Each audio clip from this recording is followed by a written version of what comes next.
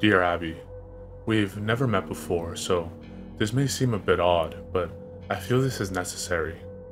My name's Jay, for starters. I work the checkout line at the grocery store up on 76th Street. You know, the one with the parking lot that's way too big for the store itself? Yeah, that one. I'm 24, fairly tall, and have a rather scraggly appearance. You probably wouldn't recognize me if I came up to talk to you. I don't have a very memorable face. I don't really know why I'm telling you all this, to be honest, but this isn't the point of me writing you. I was working late at night yesterday. It was a very average day for the most part. Nothing too exciting happened, but you'd be surprised how interesting this job can get at times.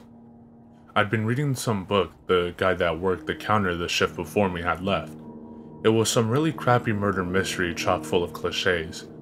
Incredibly boring if you ask me, but it's something to do, I guess. When you showed up though, my whole night changed. I don't know exactly what it was about you that caught my attention at first, but as soon as I saw you, I got this odd feeling. A weird mix between excitement and terror. That's the best way I can describe it, at least. I saw you walk into my line and I quickly composed myself.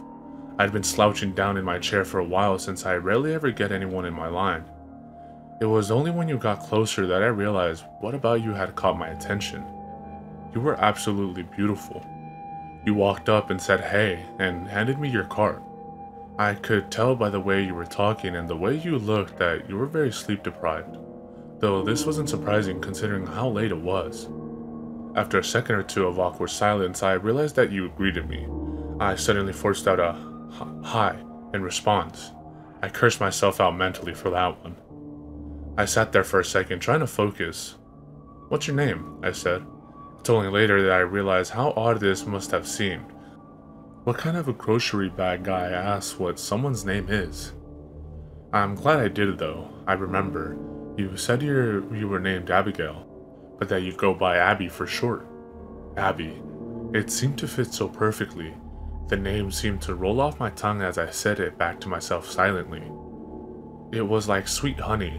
It just felt good as I said it. You seemed to be perplexed when I looked back at you, and I wondered if I'd done something to upset you. "Shouldn't you be packing those?" you said and pointed to your groceries. Suddenly shocked and embarrassed, I looked up and apologized, then clumsily started shoving groceries into bags as fast as I could. I couldn't believe myself. How stupid could I be? But when I looked up, I realized you were laughing. "You're kinda cute," you said. I tried to play it off cool, but I was obviously thrilled. A girl like this thought I was cute. "You are too," I said, as I hastily packed the rest of the groceries. As you walked out, you turned around as you reached the door and said, "Have a good night." I'm guessing I look pretty stupid writing all this down. You probably still remember it. I mean, it did just happen yesterday, but I went home ecstatic that night and with all the confidence in the world. I feel like it's almost unreal writing it back here. Anyways, I wanted to write you this letter, Abby, to tell you that I love you. I don't know what it was that I felt that night. It was some weird mix-up of emotions, but all I know was that even in that small little transaction we had, I felt as if there was something between us. Please, write me back soon. Sincerely, Jay. Dear Abby, it's been a week since I sent my last letter, and I still haven't gotten a response. But that doesn't matter. How have you been? My life's been just as normal as usual. Get up, go to work, go to bed. I live in a really shitty apartment, but I guess that's what you get when you work as a grocery bagger. I've thought about you a lot lately, and I sometimes wonder if you still remember me. I saw you again today at work. This time, it was at a more reasonable hour, thankfully. I didn't want to bother you to see if you'd approach me on your own. You came to my line again, which made me absolutely thrilled. This time I was less nervous. I was going to act normal no matter what you did or said. I wasn't going to let a girl like you slip through my fingers.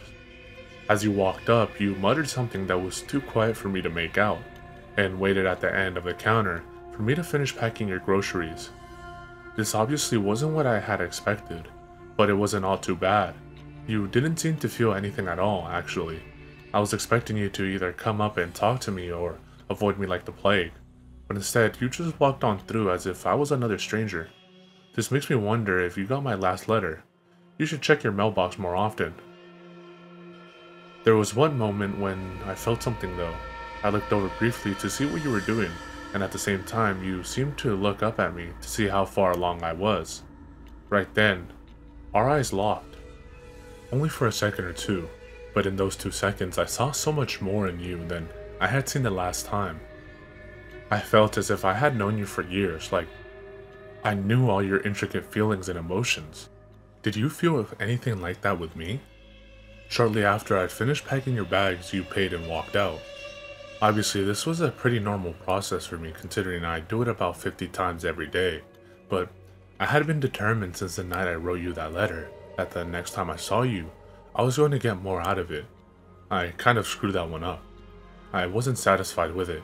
I had to have more. There's a little room in the very back left corner of the grocery store designated for staff. In there though, I knew they kept all the security footage from the day. All staff are informed of this and the security camera's location when they're hired. Luckily for me, there's one position right next to my counter. I waited until the store closed up and everybody left, and then I went in. After flipping through a few of the TV screens, I found the one that was connected to the camera by my counter. I rewinded it until about when I remember you coming in. After a few minutes of scanning, I'd found it. There you were. I paused on the best still shot I could find. I knew the cameras wouldn't do you justice, but it was the best I could have for now. Having a longer look at you, I realized how truly perfect you were. Every feature of your body, your hair, your face, your legs, your chest, was just perfection. I rewinded the tape to when you first came up to my line a few times. I couldn't help myself. My eyes were glued to the screen. After a few minutes of consideration, I popped out the tape and shoved it in my pocket, and then drove home. I knew I wasn't allowed to. I could very well be fired for taking such actions, but I couldn't help myself. I had to have you with me all the times. Even if it means me losing my job. Abby, I love you. I love everything about you. I think about you constantly now. Do you feel the same way about me, Abby? I just want us to be together, forever. Right back soon. Yours truly, Jay. Dear Abby, it's been 3 days and I still haven't gotten a reply. Why don't you want to talk to me? I'm still unsure if you got my last 2 letters. Please tell me if you have. So, I got fired from my job. They found the missing tape. I got a call from the store owner, my boss, at 6 a.m. on Monday and was told to come in immediately. They were having a mandatory all-staff meeting. When I got there, all the staff was gathered around a small table with the owner at the head of it. Once everyone had arrived, he told us that apparently there had been a minor robbery yesterday. They'd had about $200 worth of stuff taken from them, and the one tape that would have shown who was the culprit was the one I had taken. Just my luck. He told us that no one was going to leave the room until someone confessed. After a few minutes, I finally gave in. I told him everything, about how I felt as if me and you had some kind of connection. After explaining the whole story, the entire room was staring at me, wide-eyed. After I finished, I sat there in silence for several seconds. Suddenly, the store owner broke the tension. Jay, you're fired. Get out of here now and don't come back, he said. I did as I was told and got out of there as fast as I could. That stupid prick. He's always treated me like shit. He's been on my case since the day I got the job. I swear, he's just been waiting for me to do one little thing that could justify firing me. And the one time I slip up, he finds out.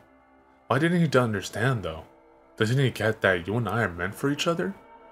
Any rational man would have understood. Anyone put in my situation would have done that, right? I've been searching you up a lot lately. With no job, I have all the time in the world to spend learning about you. Do you know how much you can find out about someone with just a first name and a ton of residence? I found out your last name's Merritt. What a beautiful name. Abby Merritt. I can't help but say it out loud whenever I think about you. I also found out you're 24 and you only live a mile away from me. I drove down to your apartment complex today. It looks very nice, much nicer than where I live. I asked to see you multiple times, but I was told that you weren't there every time. I felt more and more discouraged every time, but I was determined to see you again. After a few hours of asking, I decided to stay back in the parking lot for a while, waiting for you to come back. And after many hours of waiting, you did. It was late at night, around 10 I believe. I saw you pull up in your car and get out. I felt a sudden rush of warmth at seeing your face again. I know I have the security camera tape to look at, but it doesn't compare to seeing you in real life. I made sure to record it for later when I was at home, this time with a much higher camera quality. I wanted to capture as much detail as possible. I didn't know the next time I would see you, and the security tape wasn't enough for me anymore. I asked the woman at the front desk multiple times what your room number was, but she refused to tell me. She thought I was some sort of creep. See, Abby, these people don't understand us. They don't understand what we feel for each other. I ended up waiting in the parking lot a little while longer until someone came out. After talking to him for a bit, he told me what your apartment number was. He didn't want to talk at first, but I made him. You'd be surprised what you can make people tell you when you're holding a knife to their chest. Don't worry, I didn't hurt him too bad, but we can't have someone interfering with us. Don't you agree, Abby? I'm sick of all these people trying to keep us apart. I ended up watching you from the parking lot for a while. Once I found out your room number and how the rooms in this complex were organized, it wasn't hard to locate it. You should be more careful about shutting your blinds, you know. I was able to easily watch you from the parking lot. I can't get you out of my head anymore, ever. All I do is watch that video I took of you over and over. Abby, I want to be with you forever. I want to wake up in the morning to see you next to me in bed. I cannot wait until the next time I see you again. Love, Jay. Dear Abby, I have some really exciting news, Abby. I'm moving in with you. Aren't you excited? We can spend hours and hours and hours together. It'll be just perfect. Let me explain. My job paid just enough so I can make rent and pay for food every week. Because of this, I had little to no money in savings, nowhere near enough to last a very long time. When you take that money flow away, it doesn't take very much time until you have nothing left. I was able to get by for a few days, but just today I got evicted. This could actually be better than I had originally thought. I wouldn't be surprised if that guy that gave me your room number has been able to contact the police by now. This way they won't be able to find me. We get to spend all the time in the world together. It's perfect, isn't it? I made sure to bring all my tapes and photos I've taken with me though, and my cameras of course. You should really tell whoever's managing your apartment complex to get better staff. I was able to get by security easily. I went up to your room and knocked on the door, but I got no answer, so I decided to get in by other means. After scanning the footage I took from last night over a few times, I noticed that you have a ventilation shaft in the corner of your room. Not surprising considering how hot it can get in the summer here. I figured there had to be some kind of maintenance hatch that I could get in through. After a few minutes of looking around, I found a door at the end of your hall that seemed to be some kind of staff room. And luckily, there was a way into the vents there. I crawled through them until I got into your room. It was very cramped and hard to move around in, but I managed. When I got there though, I felt a rush of success. I figured since the lights were out and I couldn't see that you weren't home. But I'm patient. I scanned every part of your room, trying to memorize all the intricate details. Your scent overwhelmed me as I sat there. I had caught it briefly during the 2 times I saw you at the store, but never this strong. It was mesmerizing. I couldn't quite place my finger on it, but it reminded me of something. It was almost like peaches. I sat there hunched over for a few hours, though I've taught myself to be extremely patient. I can sit completely motionless for hours at a time, not moving a muscle. No one was going to notice me. Then you finally got home. I felt a wide smile form on my face the second I heard you open the door. There you were, my love. Of course you took no notice to my presence. The light in your room seemed to be angled perfectly so you couldn't see anything in the vent after the first few inches. I tried to contain my excitement, but I started breathing very heavily. I tried to cover it up as best I could, but it was hard. You suddenly looked right at the vent. I went completely silent. After a few seconds, you seemed to lose interest. This made me smile. This was the perfect spot. I could tell I had startled you, though. All throughout the night, you were turning over in your sleep to look at the vent. People seem to have a sense for when they're being watched. It can send them into complete panic. Don't try to fake it, Abby. I can tell when someone's awake. When someone's truly scared, sleep becomes impossible. Why are you so scared anyways? It's just me. Why would I scare you? You do love me, right? You know, I love you. I'm looking forward to spending every day with you now, Abby. Write back if you can. Love. Jay. Dear Abby, I saw you wake up this morning. I didn't sleep a wink last night. You were too enthralling. I spent the whole night watching you. I couldn't help it. Anytime I tried to look away, my eye seems to be drawn back a few seconds later. You look even more amazing when you're sleeping, you know. You'd be surprised how much you can learn about a person's personality by watching them sleep. I was tempted to get out of the vent to get a better view of you multiple times in the night, but I resisted the urge. I couldn't have you figuring out I'm here, not yet at least. You seemed to spend a lot of time in your bathroom in the morning. I assumed you were taking a shower or putting on makeup. Why would you do that, Abby? Anything you could do to change the way you naturally look would only cover up your true beauty. Why would you want to do that? Don't you want the whole world to see what I see in you? You left shortly after work, or at least that's what I assumed. After careful consideration, I decided to leave the vent. I slid my hand through one of the slits and felt around for one of the bolts. The surface of the vent was very smooth, which made them very easy to find. I grabbed onto one and twisted as hard as I could, and finally was able to pop it off. I did this with all the other bolts and finally removed the grating. The first thing I did was go over to the bathroom.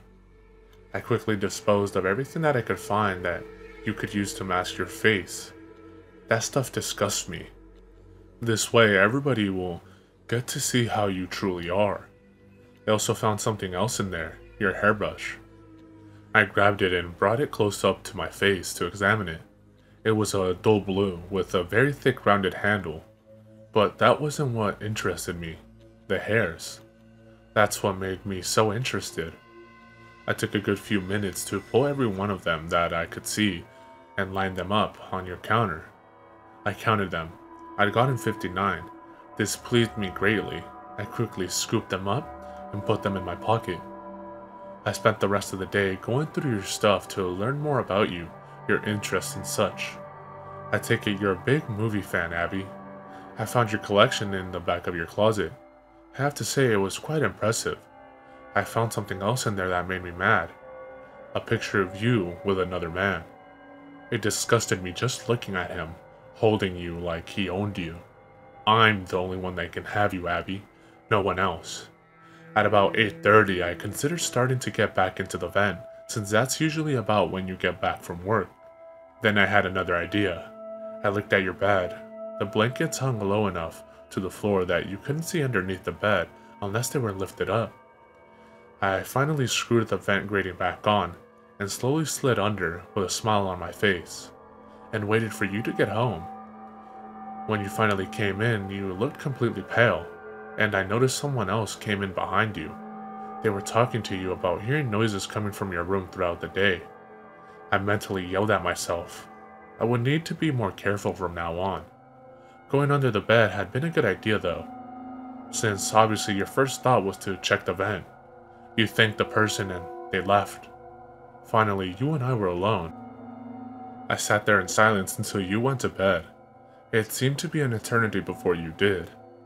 I wanted to get a closer look at you tonight, and this was my chance. You got in bed and turned off the lights. I was cautious though. I waited for hours to make sure you were asleep.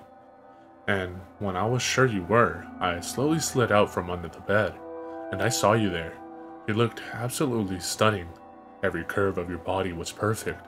Every little detail was beautiful. I was in awe just looking at you. I reached out my hand and I started to stroke your face. It was soft like silk. I felt myself starting to get hard. Your beauty was overwhelming. I slowly reached down and started to pleasure myself. I tried to control myself out of worry of waking you up, but I couldn't help it. I felt pure ecstasy. Everything about you was perfect. Suddenly, you seemed to turn and started to wake up. Horrified, I quickly slid back under the bed, trying to be as quiet as possible. A few seconds, I saw you get out of bed and look around. I could sense your fear even without looking at you. You should feel calm with me around you, Abby. I'll protect you, Abby. No one will ever touch you but me. I'd kill someone for you, Abby. I made sure to pay attention today. You didn't bring in my letter from yesterday or any mail at all. You must not check your mailbox. I'm going to change that though. I'm going to leave this one on your desk tomorrow. Oh, I forgot to mention, I'm making something special for you. Check in your closet after you read this. Yours forever, Jay. Dear Abby, I spent more time working on the surprise while you were at work. You're really gonna love it, Abby. I've put a lot of work into it, you know. I spent a few hours today putting the finishing touches on it, and I think it's finally ready for you to see. You got home at about 8:30 again, and saw the letter laying on your desk almost immediately. I started to smile as you opened it, waiting to see your reaction. It was really quite interesting watching your face. I could see all your different emotions and thoughts. You seemed to be confused at first, then shocked, then horrified. You started to shake violently, and I saw that you were starting to cry. Do you not like me, Abby? Why were you crying? Don't you love me? Don't you love me, Abby? Everything after that was a blur. You looked over to the closet while still sobbing. You seemed to be contemplating whether or not to open it. Instead, you ran past it and out the door. When you came back, you had all my letters in your hands and started going through them. At some point, you seemed to break down and curl up on the floor, tears still rolling down your face. I could tell you were desperately trying to say something, anything, but you were paralyzed in fear. After about 10 minutes, I saw you look under the bed, in the vent, anywhere I could be. You see though, Abby, I'm smarter than that. I knew you'd look in those places. I found a better place after I finished your surprise. You'll never find me here. No one will. Isn't it great? I can watch you forever and ever, and there's nothing you or anyone else can do about it. You hadn't found your surprise yet though, Abby, and I could tell you were still thinking about it. I saw you look over to your closet. I knew you wanted to open it, but at the same time, you were nervous. What was going to be in it? What would you find? This couldn't last forever though. You and I both knew that. I watched you slowly walk over to your closet, fumbling with the handle trying to get a firm grasp on it. Suddenly, you flung the doors open and saw it. It was a scrapbook of me and you. I saw you flipping through the pages. You seemed to be shocked. Do you not like it, Abby? I got pictures of you and I when you weren't looking. Pictures of you sleeping. Pictures of you at your computer. I'd scattered the hairs I had collected throughout it, along with your pictures of couples together. Of course, with our faces on them, though. I got that picture of you with the other guy and put it at the very back, except I didn't leave it like it normally was. I scratched that little prick's face off. I hate him so much. If I knew who he was, I would hunt him down and make him suffer. Don't you get it, Abby? No one can have you but me. Me and you are meant for each other, no one else. I watched you sob for another 30 minutes and then get up and run out of your apartment. Shortly after, you came back with multiple policemen. This shocked me. Did you not like your surprise, Abby? Why would you bring these people into our room? They'll never find where I am, but if they did, it could ruin everything. All my work from the last few weeks would be for nothing. You wouldn't want that, right, Abby?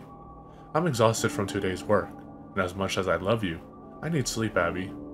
Have a good night. I love you. Love, Jay. Dear Abby, do you see what you've done, Abby? Do you see what you've done? I woke up at 8 a.m. to see you frantically packing your bags. I was confused at first, but then I understood. You were leaving me. You don't love me. You don't love me. How could you do this to me, Abby? You were the only thing I wanted in life. I had nothing else to live for, but when I first met you, I saw a shimmer of hope. I thought that I'd finally have a reason to wake up in the morning and go on with my shitty life, and you went and threw that away. How could you do this to me? A few seconds after you left your room, I got out of my hiding spot and followed behind you. I saw you throw your bags in the back, and then get in your car and start it. I wasn't going to let you get away though, Abby. I would never let that happen. I ran as fast as I could to your car and smashed the window and dragged you out. Did you really think you could get away from me, Abby? I had to hit you over the head to knock you out. You were making too much noise. Someone else, someone that doesn't understand, could have seen and ruined everything. Well, I had a plan for you if you reacted like this. I drove out to the storage unit at the edge of town. I'd reserved a slot the day I decided to move in with you. I drove up and unlocked it. I grabbed you and carried you inside with me. It had only been a few minutes, so you were still unconscious. I made sure to check through your pockets to make sure you didn't have your phone with you. I set you down at the very back of the small room. Then I got in and lowered the door. I called to the owner of the storage unit and told him that I had visited my lot the other day and forgotten to lock it, and asked him if he would mind locking it up for me. Of course, he said yes, and I hung up. I then threw the phone on the ground and stomped on it to make sure that it'd never work again. Shortly later, I heard the owner come up and lock the door. About an hour later, I saw you start to move. I first heard a very faint grunt, then I saw your leg move. Shortly after, you were fully awake. When you saw my face, you started to scream, which then subsided to a whine and then to a whimper. That's when you saw it. The one other thing in the room. My knife. It was obvious why it was there, and after a second or two of realization, you jumped up and grabbed it. I looked you dead in the eyes and said, "Abby, I love you." Then I felt the searing pain of the knife being driven into my side. I felt it being pulled out and jabbed back in with great force. I could feel it go, and each time, like a fire burning a hole through my chest. I fell to the floor, laughing while coughing up blood. I saw you back away, trembling, and sit back down in the corner. And now I sit here in a puddle of my own blood writing this. I wonder how you'll go out. Will you use the knife to take your own life? Or will you let starvation take you? Either way, we'll be together in death, Abby. Together from the day I saw you to the day we both died, just as I wanted it. And as you sit there crying, I can tell you come to this realization. Abby, this is all I've ever wanted, and for that, I have to say, thank you. Love. Jay.